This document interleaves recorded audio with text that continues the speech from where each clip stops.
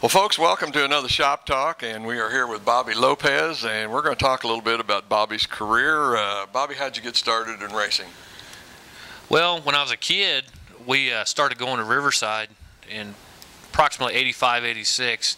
My mom and dad decided one night that, well, we'll just go to the racetrack. My dad never really cared for racing, but that first night, my mom was hooked. So we started going back, and we took my aunt, and then she started dating Ed Bubba Klein, and after that it was history. Yeah.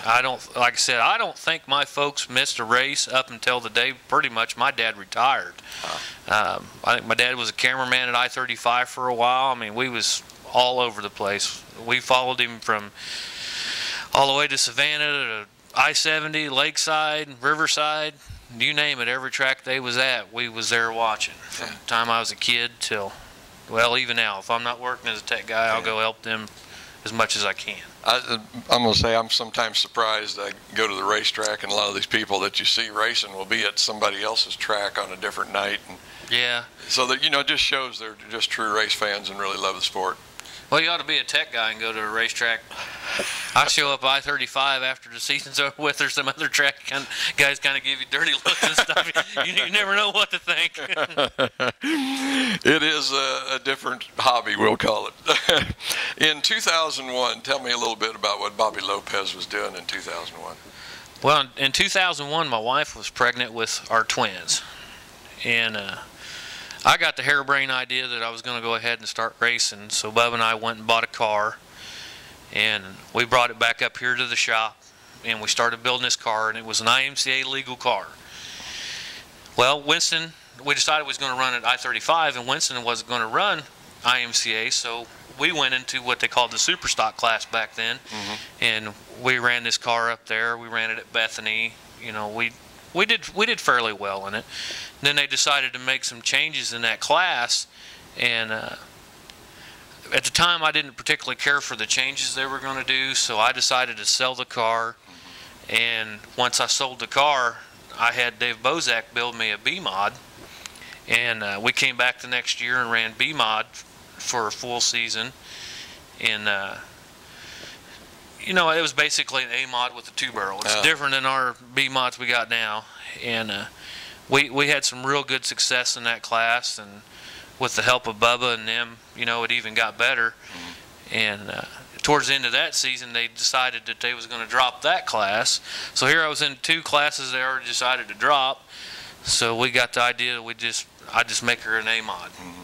So we went up to I-35 the first night that they were open, and that was the first year they went to IMCA. And they came around inspecting the car and said the body was a 1/4 inch too long on the front. Darn tech guys. I'll tell you what, I was so hot. I was never so mad in my life. A 1/4 inch too long on the bottom. They said if you just cut it off, you're good. Well, it just ticked me off so bad I didn't go back. Yeah. And so we decided to start running at Valley Speedway, and then we started running down at Warrensburg, and we had good runs down there too. I mean, both tracks pretty good competition. And towards the end of that one year, we decided that money was getting tight with the twins. They were starting to get older. Mama was trying to have to hold two of them at one time, and we just decided to sell out. Right. And we sold out, and I showed up to the racetrack one night, and Bubba was helping Mark Evinger down at Valley Tech because they lost their tech guy, and I got conned into doing that, and I still haven't been able to get out of it. Kind of followed Bubba into that also. Kind of leading you down the trail, isn't he? Yeah, he did me wrong, though, because he kind of told me, he said, I'm only going to do this for the rest of the year, and I'm going back to racing B-Mods next year. So there I was, left by myself. You've been a tech person now. If I leave any out, you fill me in. But we've mentioned Valley, CMS, you've done some at LA, of course Lakeside now, and also during the state fair you've been a tech person down there. Now, is there any besides those? You mentioned Monette. What was your connection with Monette? Well, with Monette and them, I've been down there to watch them race, and and this coming up year, the 2010 year, I've probably talked to pretty much every racetrack in Missouri, Kansas, and you name it. So I've kind of got to talking to those guys too about their rules. Okay. But I used to go down and watch Bubba. He went down there, and I don't remember. I've been down there so many times to play when I was a younger guy, just to have something to do. Okay. You know. Okay, that kind of covers where you have been a tech person. Also, what I wanted to cover was the part about the driving, to show that you've had the time in the car, you've had your feet on the pedals, hands on the wheel, you've done it. Give us a little idea, Bobby, of your background as far as mechanical ability. Well, I've been in the body shop industry for many years now, and I started out kind of when I was younger with a guy up in my hometown of Winston. I started out doing Thunderbirds and stuff, and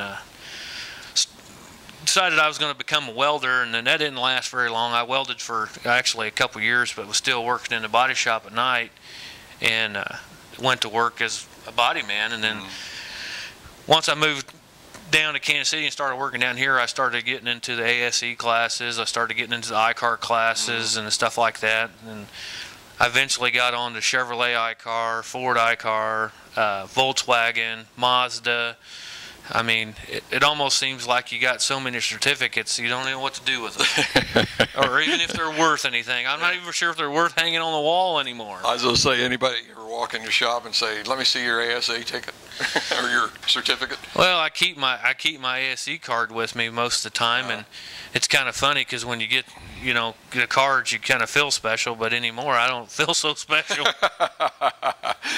Does a tech person have to buy all their own tools? I know stuff has gotten so high tech at the racetrack that I know there are certain items that you need to be able to check some of the electronic stuff and different things. Do you have to buy your own stuff? I don't know for a fact that at every track you have to buy your own equipment. I know I preferred to buy my own equipment, and the reason why I preferred to do it was because I'm not a I don't know how to say it. I want to try to buy the best that I can buy, and I've always bought everything that I have, I own. So I know a lot of guys at a lot of tracks do buy their own stuff. A lot of tracks make their own stuff. I mean, there's a lot of equipment that you can make, like measuring wheelbase and stuff like that. You can make that. It's not that hard, but I've got quite a few dollars wrapped up in tech equipment. So when you show up, the tools come with you. Yeah.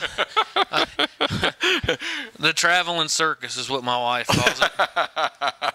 When you do this, I'm sure you guys get paid. I mean, you have to get paid because it's a lot of work. But besides that, is there some kind of self-satisfaction or whatever that a tech person gets? I mean, to be honest, in my mind, I have trouble seeing what the rewards. I mean, I think we all do things of different kind for some reward. What is the reward for a tech man at the end of the night? Or is there? I mean, is that why you do it? That's the original question. A cold beer would be nice, but the only reward I've ever got out of this is, in my racing experience, the rules just weren't enforced. And I had guys outrunning me by stuff that I didn't have because I looked at the rules and and I hope the guys that race where I tech feel like I do a good job, because that's my satisfaction. When I got a guy or I got people out of the stands coming up to me saying, "You did a good job tonight." I mean, it's bad when you say, someone comes up and says you did a good job when you DQ'd that guy, but if someone's DQ'd, it's because they probably deserved it. Right. We're getting down here close to the end of the first segment, and we may have to close it up because I'm not sure I got another question. But folks, we're going to end part one here, and we'll be back in just a few minutes, so make sure and come back for part two, and we're going to start talking about Bobby Lopez's tech, and where we're going to ask him some tech questions. So make sure and come back. All right, on that note, I got to pee.